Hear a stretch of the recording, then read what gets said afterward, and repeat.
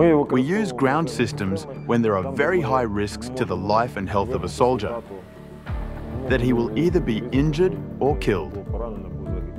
It is better to replace him with a robot and keep the soldier in tasks where he is most effectively used.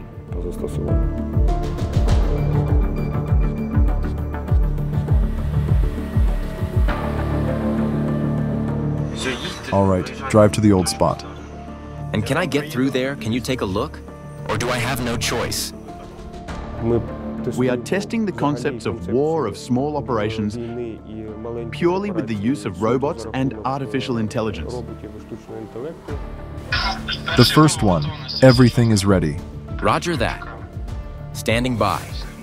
Machine Gun 7, do you copy? Attention. New order issued.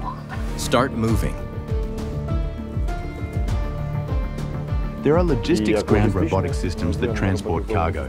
There are miners that carry out remote mining without the involvement of people.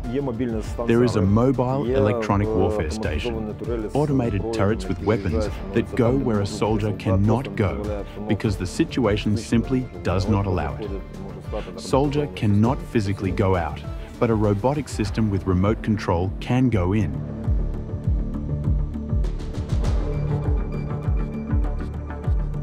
People are our most valuable asset. We've always been saying that.